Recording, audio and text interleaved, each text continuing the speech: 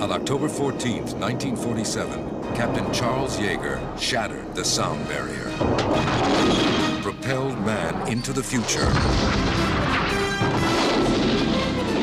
and the search began for a new breed of men.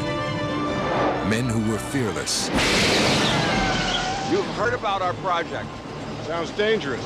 It's very dangerous. Count me in. I got a rocket in my pocket and a roll in my wall. Ambitious. Who's the best pilot you ever saw? You're looking at it, baby. Patriotic beyond question. I just thank God I live in a country where the best and the finest in a man can be brought out. My pleasure to introduce to you America's Mercury astronauts! 7 men who would risk their lives in a hurtling piece of machinery to cross the threshold of space. It takes a special kind of man to volunteer for a suicide mission, especially when it's on TV. You know, the government spends just all kinds of time and money teaching new pilots how to be fearless. They don't spend a damn penny teaching you how to be the fearless wife of a test pilot.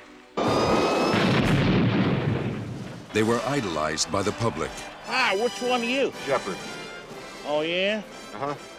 Well, which one's Glenn? He's the one I want to meet. Heralded by the media. Gentlemen, can you tell us if any of you go to church regularly? As far as church goes, I attend regularly. But behind the image, they were human beings. Human beings with real fears. If anybody goes up in the damn thing's gonna be spam in a can. Frustrations. What happened? He blew the hatch! I did not do anything wrong! The hatch just blew! It was a glitch! It was a technical malfunction! Conflicts. You're gonna think of the broader interests of this program. You're way out of line here! I'm out of line? Yes, sir! I'm running this show here! We'll see about that! Disappointments.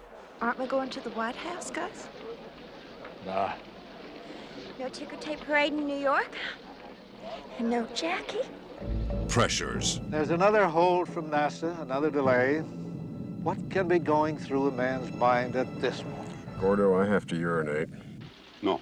Tell him he cannot. Say, listen, old buddy. They promise we'll stop at the next gas station. They request that you remain in a holding pattern till then. This is the story of the special few at the very top. The elite brotherhood whose achievements inspired a nation and captured the imagination of the world. These are the men who had the right stuff. They all want to see Buck Rogers, and that's us.